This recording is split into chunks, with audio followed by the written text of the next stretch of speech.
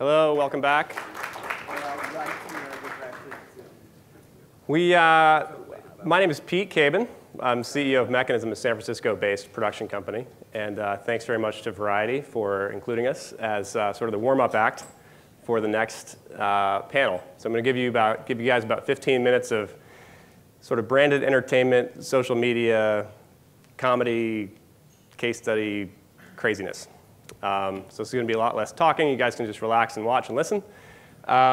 So San Francisco, Mechanism is based in San Francisco and New York, and we've got about a 50-person production company that is about 7 years old. And one of our campaigns that we're going to show in a few seconds here, I'm going to take you back about 5 years, which in internet and social media time is like pre-YouTube.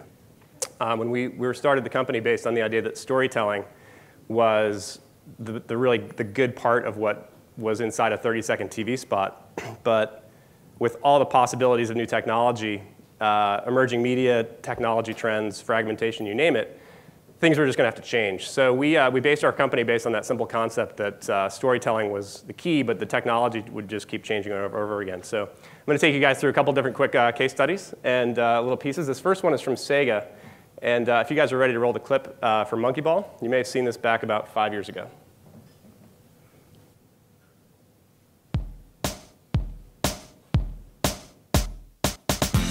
The true adventures of Chad, the guy who was so into Super Monkey Ball Deluxe that he decided to live in a bar.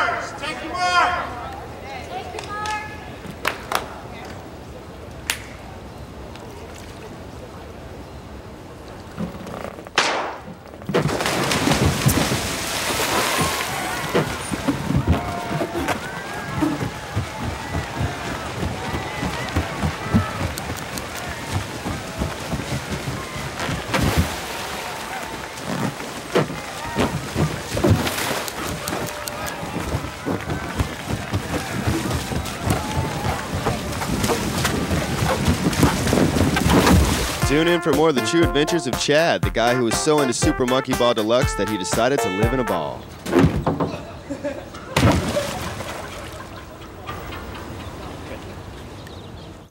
So we had a blast making that, and Sega, who is one of our clients, and we're sort of this hybrid tribrid of a creative agency, a production company that can shoot and animate and do web stuff.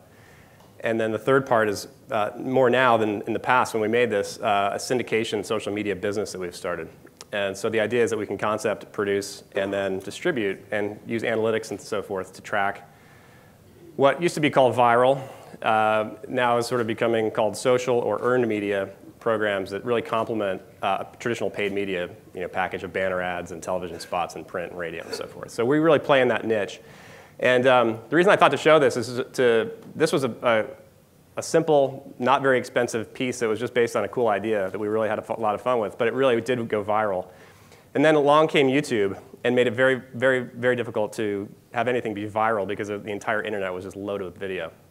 So that's what triggered us to start to think more about how do you get the audience engaged in the distribution of the content and so forth.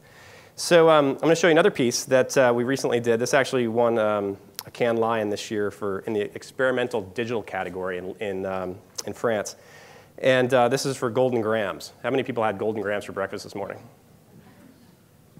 All right, maybe tomorrow. So this was something where we actually decided to get the audience engaged in the writing process. And this was very hard for us as writers to go ahead and sort of give up creative control.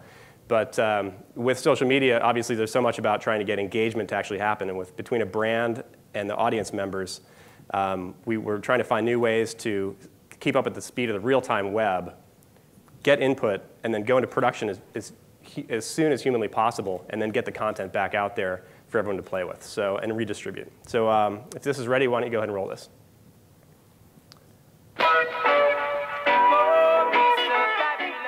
Of course I'm fluent in Dutch. Ah, your business partner is Dutch. Here he is. Hi, Dag.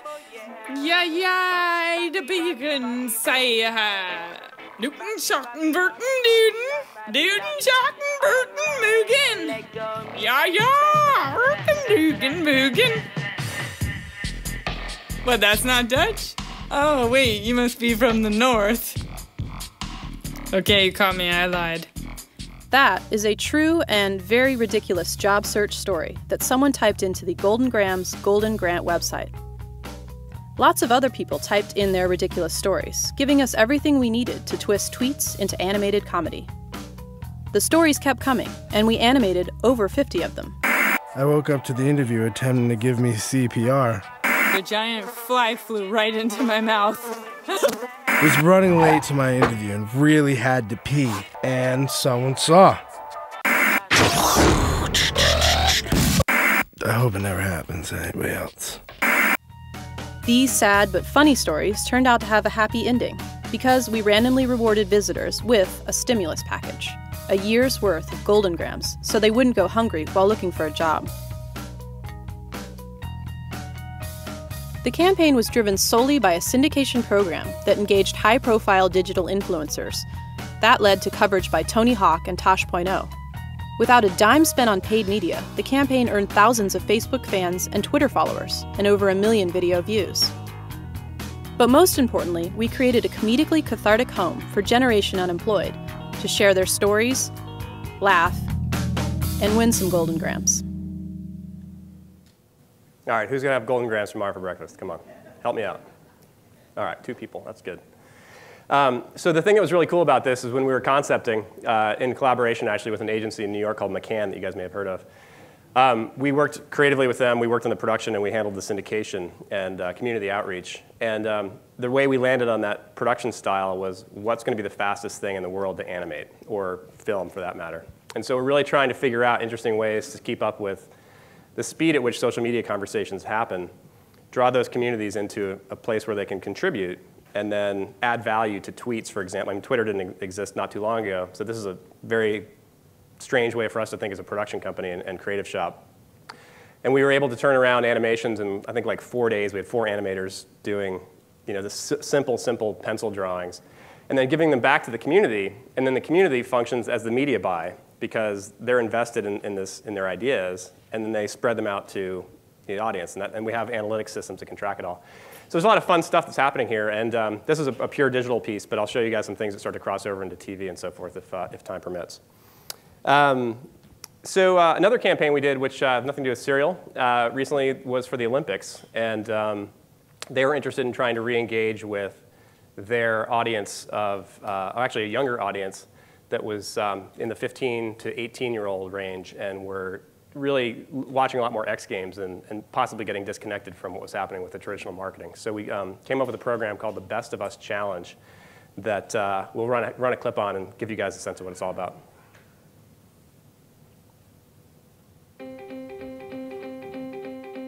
Leading up to the 2010 Winter Olympics, the International Olympic Committee approached us for help in getting kids around the world excited about the Games. Despite being one of the more iconic brands in the world, the Olympics face an uphill battle attracting and keeping the attention of kids ages 12 to 19.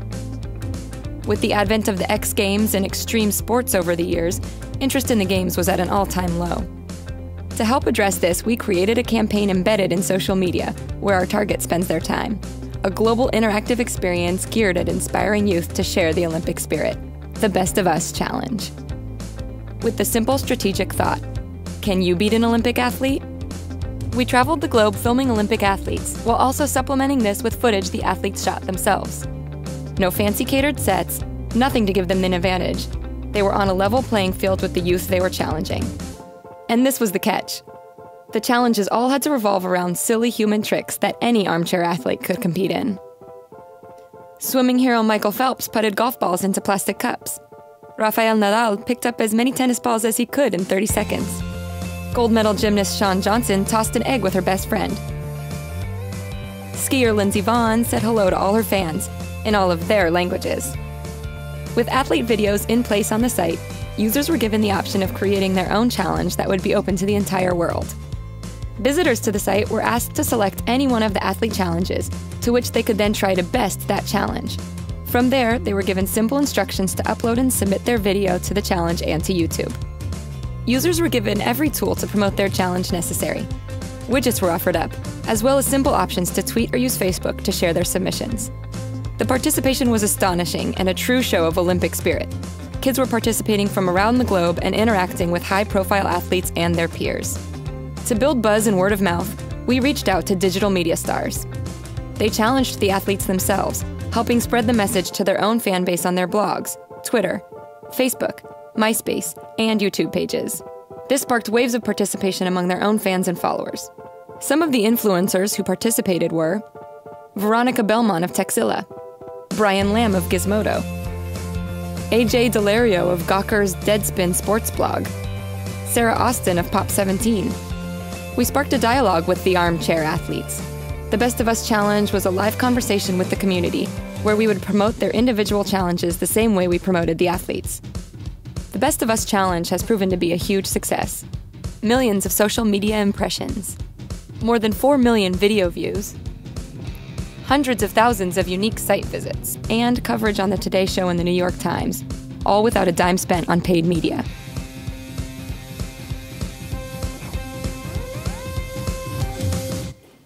So that was fun. Did you guys notice Michael Phelps' mustache on that thing? Serious handlebar. So a lot of the progression from the monkey ball piece from 5 years ago, when this emerging platform of Facebook wasn't yet public, it was still, I think, private in the college campuses, and YouTube wasn't quite there.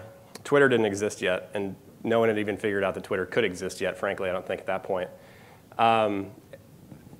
Fast forward to some of the last two, with the real-time nature of the web and thinking about less linear production models, but thinking about more interactive, like give cameras to people. But try to get the user-generated content to actually be good by producing some of it yourself and pairing people up, and that creates a really fantastic spark of community engagement, which is really what we're typically looking for in our campaigns. So one last piece, which we'll show, and then we'll maybe have a minute or two for questions, depending on the timing of this thing, was for Tostitos. And this is a campaign that we developed with Element 79 in Chicago, a really terrific creative agency that we collaborated with to come up with these ideas for something called No Laugh. And this should be ready in a second. And this was the engagement that people spent, the length of time was amazing that people spent with this branded entertainment piece, far beyond you could ever get with a banner ad, for example. So let that one roll.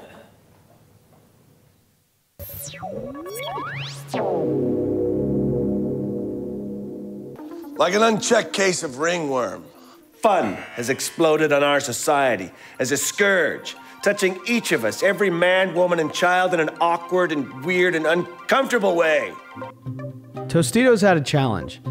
They wanted to get their tortilla chips to appeal to a new target demographic, the 25 to 35-year-old heavy social snacker. Traditionally, the Tostitos corn chip had been perceived as boring and stuffy by the target demographic, and largely overlooked in favor of edgy competitors like Doritos. Research provided by Frito-Lay showed that their audience had a propensity to be active and participate online. As a result, we developed an online buzz campaign based around a fictional organization, No Laugh. Here at No Laugh, the National Organization for Legislation Against Fun, we're dedicated to putting the "un" in fun. Come on, I'll show you how it works. At the center of the campaign, a full-screen video site showcasing No Laugh and their ongoing crusade against all things fun, especially the pleasure that comes with eating Tostitos. La croque, monsieur. You with me? Sure you are. Doesn't matter. Next. The shorts include Q&A sessions with 7 hopeful No Laugh members, meetings, and demonstrations, totaling almost an hour of interactive content that reveal how and why to fight fun. I was thinking of misinterpreting a few things you say and taking offense to them. Is that something that would be of interest to you? What's that supposed to mean? What kind of pants should I wear under my normal pants? Cords. I would wear 3 pairs of cords. All traffic was driven to the site entirely through non-traditional outreach. Call us today at nolaugh.org. That's 555-nolaugh.org. 7. Our content syndication program built awareness for the campaign by seeding and promoting 20 No Laugh viral videos on over 50 user-generated content sites and outreach to hundreds of blogs and digital influencers. With $0 spent in traditional media, No Laugh has become an overwhelming success, drove almost 500,000 users to nolaugh.org, and generated over 4 million viral video views, engaging millions at a fraction of the cost of a traditional media buy. We're dedicated to scraping fun off the society like a cheese grater might scrape something. Come on. Good morning. Shut up! Get back to work! All right, so that's the work of Mechanism. Thanks so much for warming it up. Appreciate it. It's been a dream of mine since I was a small child to be the opening act for Michael Yanover. And today is that day, so we'll hand it over to these guys for the next session. Thank you.